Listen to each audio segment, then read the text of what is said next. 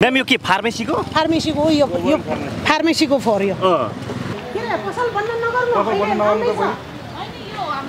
यो नि बन्द गरेर त उम्किँदैन नि त ट्र्याक्टर आएको भएर राखिदिनु ट्र्याक्टर चाहिँ गयो के जेसकै होस् न उहाँले भर्खरै हाल्दै हुनुहुन्छ मैले हाल्दै गरे होइन फोहोर भएर चाहिँ राखिदिएको हो कि सफा गरेर चाहिँ त्यहाँ टिपेर राखिदिएको फोहोर राखिदिएको होइन त्यहाँ फोहोर छ्यालबेल भएर चाहिँ त्यहाँ राखिदिएको छ्यालबेल ठिक छ ल कुरा बुझौँ त्यो राम्रो कुरा हो झन् स्वागत छ तपाईँलाई होइन राम्रो कुरा हो हाम्रो समस्या होइन हाम्रो प्रोडक्सन गर्ने ठाउँ छ हामीलाई पनि त फोहोर धेरै बेरसम्म राख्नु हामीलाई पनि हुँदैन नि तर आज फोहोर आउने सेड्युल भएर 1 घण्टा पनि भएको छैन यो फोहोर बाहिर राख्ने 1 मिनेट भयो भने के गर्नु म्याम गाडी आएपछि निकाल्नु पर्यो हामीले पनि सरसफाइको एकदमै ध्यान दिन्छौँ सर गाडी आएपछि त एम्बुलेन्स यसरी कुद्दैन उसले त साइरन बजाउला त्यही भएर ट्र्याक्टर आउँछ यहाँ होइन कहिले पनि रोक्दैन हामी दौडेर जानुपर्छ अनि सधैँ त्यसरी तपाईँले पैसा तिर्नु भएको छ नरोकेर हुन्छ यहाँ सोध्नु हामीले रोक्नु भने उहाँलाई कहिले भारी भयो भनेर जानुहुन्छ कहिले फुल छ भनेर जानुहुन्छ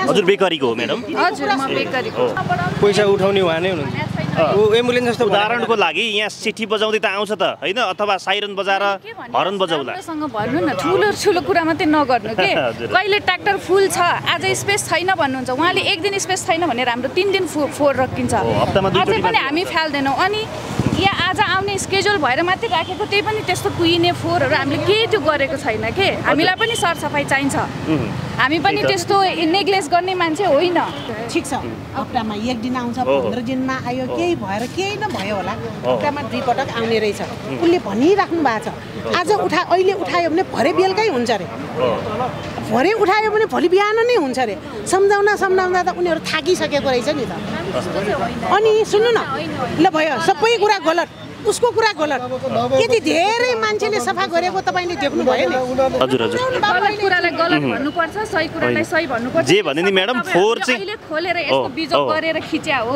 होइन फोहोर त फाल्नु त त्यो व्यवस्थित तरिकाले नै राख्ने गरेछ हेर्नु फोहोर फाल्नु त गलतै हो नि म्याडम ओके हामीले गलत पनि मानेका छौँ नि ओके हुँदै होइन त भने होइन राखेको हो तर फोहोर आउने स्केड्युल भएर मात्रै राखेको हो कि नत्र हामीले फ्याल्ने तरिकाले यहाँ फोहोर गर्ने दुर्गन्धित गर्ने तरिका राखेको होइन म्याम एक्जाम्पल तपाईले बाहिर राख्नु भयो सेड्युलमा आज उसको गाडी बिग्रियो अरे फर एक्जाम्पलको कुरा मात्रै गरे आउँदैन नि त 4 दिनसम्म आएन यो कुकुरले तानेर सबै लान्छ हो हामी त्यो पनि सोध्छौँ म्याम यसलाई विचार गर्नु पर्यो यो पनि हामीले यहाँ कुकुर थोरै छैन हामीले यो पनि ध्यानमा छ हामी यहीँ बसोबास गर्ने फोहोर हामीलाई पनि मन पर्दैन यो पनि ध्यानमा राख्छौँ यो कुरा पनि अब हजुरले यत्रो व्यवसाय गरेपछि कमसेकम एउटा फोहोरलाई अलिकति होल्ड गर्ने ठाउँ चाहिँ भित्रै पनि मिलाउनु पर्ला म्याडम होइन मिल्दैन भित्र त किन भन्नु प्रोडक्सन गर्ने ठाउँमा हामीले कस्टमरलाई पनि त नराम्रो खानेकुरा दिनु भएन नि होइन अब गर्मी बढ्दैछ हो कि होइन त्यो त हामीले ध्यान दिनुपर्ने ठुलो डस्टबिनहरू राख्नुभयो भने हामीले नगरपालिकालाई यसरी पैसा दिएर व्यवस्थित गर्ने किन त होइन हामी आफैले त्यो गर्ने हो भने त हामीले त ल हाम्रो सेड्युल छ है आउँछ है यतिखेर भनेपछि त हामीले व्यवस्थित गरेर राख्छौँ बाहिर होइन एकदमै के नाम म्याम तपाईँको चाहिँ सञ्चालकको तपाईँ म रिता यति बेला महानगरपालिकाले फोहोर फाल्नेहरूलाई नियन्त्रणमा लिएको छ मेहरबान भाइ फोहोर त उठाउनु हुँदो रहेछ यहाँ सडकमै फाल्दा रहेछन् अरूले यो अहिले उठाएर लग्यो भने भरे फेरि यति पारिहाल्छ भित्र यिनीहरूको भित्र एउटा नि अट्नु दिँदैन बाहिर राखिहाल्छ मैले अहिले उठाएँ भने यहाँ 1-2 पोका कसो छुट्छ पनि फेरि यहीँ राखिदिन्छन् बालेन शाह मेयरको रूपमा आइसकेपछि सरसफाइको परिणाम तथा फोहोर फाल्नु हुन्न भन्ने जनचेतना पनि वृद्धि हुँदैछ हामीसँग वातावरण व्यवस्थापन विभागकी उपनिर्देशक म्याडम हुनुहुन्छ यति बेला सानुमैया महर्जन म्याडम हुनुहुन्छ म्याम यो तपाईँले रङ याद पक्राउ गर्नुभयो कि के हो होइन यो चाहिँ यहाँ कुनामा यो पोका राखेको रहेछ म भर्खरै आउँदै थिएँ यत्रो झोलामा राखेर पोका राख्दै रहेछ अनि चाहिँ यो के गरेको भनेको थाहा छैन यही थियो भन्नुभयो अनि यही वरपर कसैकोलाई होला भनेको थाहा छैन भन्न थाल्यो के थाहा छैन भनेपछि अनि चेक गर्नु एउटा चाहिँ मेडिकल पसलको हो यो खोलेर हेर भनेको ठ्याक्कै त्यो फार्मेसीकै वेल फार्मेसी भने त्यहाँको बिलै भेट्यो एकदमै टुक्रा गरेर च्याटिएको सबै जोडेर हेर्दाखेरि हामीले पत्ता लाग्यो बेकरीको आइसक्यो अनि एउटा झोलाको अब यहाँ खोज्दैछौँ हामी यसरी नै अब के थाहा पाउनु भने अब यति धेरै दुःख गरेर सफा गरिसक्यौँ अहिलेसम्म हामीले यसरी फोहोरै खोटलेर जरिवाना गराएका थिएनौँ तर आजदेखि सुरु भयो कि आजदेखि सुरु गर भनेर मलाई चाहिँ एकदम घचघच्याएको रहेछ के वास्तवमा यसरी फाइनै तिराउनु पर्ने रहेछ अब हामी यही मार्फत चाहिँ के पनि भन्न चाहन्छौँ भने यहाँ जति पनि सफा गरेको ठाउँमा यसरी फालिन्छ नि अब तपाईँहरू चाहिँ महानगरपालिकाबाट तपाईँ उम्किन चाहिँ सकिँदैन तपाईँको घर दैलोमा आएर हामी जरिवाना पक्कै गराउँछौँ। दर्शकवृन्द हामी यो काठमाडौँको धोबीखोला किनारमा यसरी असरल फोहोर थुप्रिरहेको दृश्य देखिरहेका छौँ। म 14 वर्षदेखि लागेको छु। पहिलाको तुलनामा अहिले बालेन शाह आइकन हामीलाई काम गर्ने कुराहरूमा केही सहज पनि भएकै हो। अनि त्यो सहज भएको कारणले सहज भयो कि अप्ठ्यारो हो? होइन, सहज भएको छ। छिटो गर्नु पर्यो, सरसफाइ गर्नु पर्यो भनेर त उहाँले ताकेता गर्नुहुन्छ। त्यो गर्दा सहज चाहिँ के आधार भने सबैलाई कमसेकम बाहिर फ्याल्नु हुँदैन, यसरी कारबाही गरिन्छ, यसो गर्ने चेतना त छ नि। त्यो कारणले हामीलाई पहिला अलिकति मान्छेहरूले फोहोर लिन जाँदाखेरि तपाईँहरू 10 ठाउँबाट टिप्नु पर्थ्यो भने अहिले 1 ठाउँबाट टिप्नु पर्ला। एक ठाउँबाट छ अनि मान्छेमा पनि पहिलाले अपमानित खालको कुराहरू हुन्थे। खोला फ्याल्न के हुन्छ र बाटो फ्याल्न के हुन्छ र भन्थे। त्यो चाहिँ होइन है, अब कारबाहीमा परिन्छ भन्ने खालको एउटा ऊ पनि गएको छ। अलिकति त्यो कारण चाहिँ मैले सहज भनेको। गाडी आएन? हप्ताको 2 चोटि। हजुर, हप्ताको 2 चोटि मात्रै हो? सहमतिमा त्यही छ? उहाँहरूकै के कम्पनी हो तपाईँहरूको? स्वच्छ वातावरण। शुभ नाम तपाईँको? कृष्ण। तपाईँले चाहिँ त्यो फोहोरलाई चाहिँ यसरी बाहिर राख्नु भन्नुहुन्छ अरे हो? भन्दैनौँ। भनिसक्नुभयो? भन्नु भएको छैन, भनेको छैन त। दिनमा राख्दिनु फोहोर? उहाँहरूलाई सोद्धा पनि हुन्छ। उहाँहरूले भन्नुभएको छ नि, म वहीँ हजुर बाटोमा गएर उहाँलाई भन्छु। हामीले भन्दैनौँ, हामी हप्ताको 2 चोटि आउँछ भनेर धेरैचोटि भन्छौँ। उहाँले यहाँ ल्याएर राख्नुहुन्छ जहिले पनि। अब उहाँहरूले भने मान्नु जहिले पनि तपाईँहरूले उठाउँदा यहीँबाट उठाउनुहुन्छ होइन त सर? कहाँ? यहाँबाट? अब उहाँले यहीँ ल्याएर राखिदिनुहुन्छ। हामीहरूले नराख्नु कतिचोटि भन्नु। अब फोहोरको जस्तो कुरा अब नउठाउँ पनि मिल्दैन। हजुर, अरू चाहिँ लान्छ होइन, त्यो मेडिकल वेस्ट चाहिँ लाँदैन। अरू फोहोर त अब जान्छ। सुरुमै सोधे हो नि मैले। के हो नि म्याम अब कारबाही? होइन, अब सम्पर्कमा उहाँहरूलाई अफिसमा बोलाएको छु अनि त्यसपछि हामी कोर्डिनेट गर्छौँ। तर यो मेडिकल वेस्ट चाहिँ हामी यहीँ छोड्छौँ। अरू फोहोर चाहिँ उठाएर लैजान्छौँ। लान मिल्दैन मेडिकलको चाहिँ? लान मिल्दैन। सबै फोहोर सङ्क्रमित भइसक्यो नि त। अटोक्लेभ नगरिकन मेडिकल वेस्ट कुनै पनि हामी लाँदैनौँ।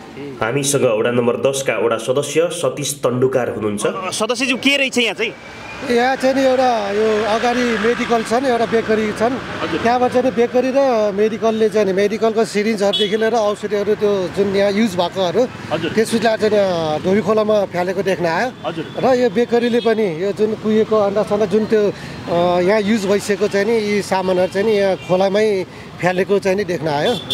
त्यो त फाल्न पाइएन नि त। अहिले त हेर्नु त तपाईँहरूले त्यत्रो सरसफाइ गर्दै हुनुहुन्छ। पाएन मैले भने यस्तो हामी सरसफाइ गर्दै आउने। अब यहाँ छेउछेउको मान्छेहरूले यसरी फ्याल्दै गर्ने, यो त कहिले सफा हुन्छ त? अब यसरी सफा गरेर चाहिँ महानगरपालिका चाहिँ सबैतिर लाएर सफा गरेर जाने अनि उहाँहरूको झन् छेउमै बसेर उहाँहरूले चाहिँ यहाँ फुटु फ्याल्यो भने त यो खोला त जिन्दगीभर कहिले पनि सफा हुँदैन। हामी दोस्रो दिनमा छौँ। कतिको प्रभावकारी हुँदैछ म्याडम? प्रभावकारी त एकदमै प्रभावकारी छ। तर प्रभावकारी गर्दै गर्दाखेरि यत्रो जनशक्ति परिचालन गरेर सफा गर्दै गर्दाखेरि अहिले हेर्नुहोस् न, हामीले के अरे वेल फार्मेसी अनि के अरे बेकरीको अनि अर्को एउटा पसल के अरे यहाँ बिलहरू धमारम पट्टा लगाइसक्यो। आजबाट धमारम हामी चाहिँ बिल खोज्दै सार्वजनिक स्थानीय सरकार जनशक्ति मेन पावर सार्वजनिक गर्दैछौँ। हामी धमारम सार्वजनिक गर्दैछौँ। अघि सरकारले सरसफाइ गर्दैछ। रियल चाहिँ कास्टिङ चाहिँ आजबाट सुरु हुन्छ जस्तो लाग्छ। एकदमै र सचेत हुन आवश्यकता छ। यहाँ मात्रै होइन, यो समाचार जहाँबाट हेर्दै हुनुहुन्छ उहाँहरूले जसरी सार्वजनिक स्थलमा फोहोर फाल्नुहुन्छ। आज चाहिँ महानगरपालिकाले चाहिँ 1 देखि 32 वडामा जुन सीसीटीभी चाहिँ जडान गर्दै हुनुहुन्छ नि, त्यो सीसीटीभी हेर्नु त अझै बाँकी नै छ। भनेको हाम्रै आँखा अगाडि यो फोहोरको यति धेरै सफा गरेको ठाउँ हेर्नुहोस् त। यो करिडोर कति सफा छ, तर सफा ठाउँमा फोहोरको पोका देखेपछि मैले खोलेर हेर्न लगाएँ। लगाएर धमारम बिलहरू पट्टा लाग्यो। 3वटा त पट्टा लगाइसक्यो। अरू हामी खोज्दैछौँ। यहाँ अगाडि पनि छ, अरू बाँकी छ। हामी खोज्दैछौँ। यसरी खोज्दै जाने हो। वडाध्यक्षज्यू स्वयं यति बेला फिल्डमा हुनुहुन्छ। हिरालाल तन्डुकार सर, नमस्ते हजुर। नमस्ते। भनेपछि हिजोदेखि तपाईँहरूले शुभारम्भ गर्नुभयो धोबीखोला सरसफाइ, आजै फोहोर फाल्न थाले? फोहोर फ्याले होइन कि फोहोर फालिराखेको। फालिराखेको। अब उहाँहरूलाई अब यहाँहरूले काठमाडौँ प्लाजा बोलाउनु भयो महानगरमा भनेपछि अब केही थप उहाँहरूलाई चेतावनी अथवा केही कारबाही हुन्छ होला होइन? यो हामीले पहिलेदेखि नै सुरु गरिरहेको हो। त्यही पनि हाम्रो मानिसहरूले हाम्रो चाहिँ चेतना आएको छैन के। यो चेतना गर्नको लागि दण्ड सजाय नभइकन हुनुहुने रहेछ। त्यसको लागि आज हाम्रो प्रारम्भिक यो भइरहेको छ। हजुर, त्यही त अब यो हिसाबमा सिरिन्जदेखि लिएर संवेदनशील कुराहरू हस्पिटल जन्ने फोहोर पनि रहेछ नि त यो फाल्नै पाइएन भन्ने पाउँदै पाइन नपाउँदा थाहा पाउँदा पनि फेरि अब त्यो कसको गल्ती हो थाहा छैन अब उहाँले भन्नुपर्छ अबदेखि नगर्ला एकदम हस् है धन्यवाद म वेदनाथ खरेल स्वच्छ वातावरण समिति नेपालको फिल्ड इन्चार्ज यता इन्चार्ज भएर के हेर्नुहुन्थ्यो तपाईँले होइन हेर्ने क्रम र सचेतना दिने क्रम जारी छ तर यता कता कता आउँछ हामीले ठुला ठाउँहरूमा धेरै ठाउँमा कुम्लेट गर्ने काम गरिसकेका छौँ यो गर्दै गर्दै पनि एकाध स्थानमा अलिकति भुलवश आएको मात्रै हो तर पहिलाको तुलनामा धेरै हाम्रो अनुभव गरेर धेरै निश्चित गर्ने काम गरिसकेका छौँ हजुर त्यही त यसरी धोबीखोला अथवा अरू खोला अथवा सार्वजनिक स्थलमा त फोहोर थुपार्न होल्ड गर्न त पाइएन नि होइन पाइएन त्यसको लागि हामीहरूले जसरी हुन्छ यसलाई कन्ट्रोल गर्ने क्रममा छौँ अब हाम्रो आशा छ हामी सबैको सहयोग भयो भने 2-4 महिनामा यो कन्ट्रोल भइसक्यो भने हामी लागेको छौँ गर्छौँ हस् थ्याङ्क यू सर धन्यवाद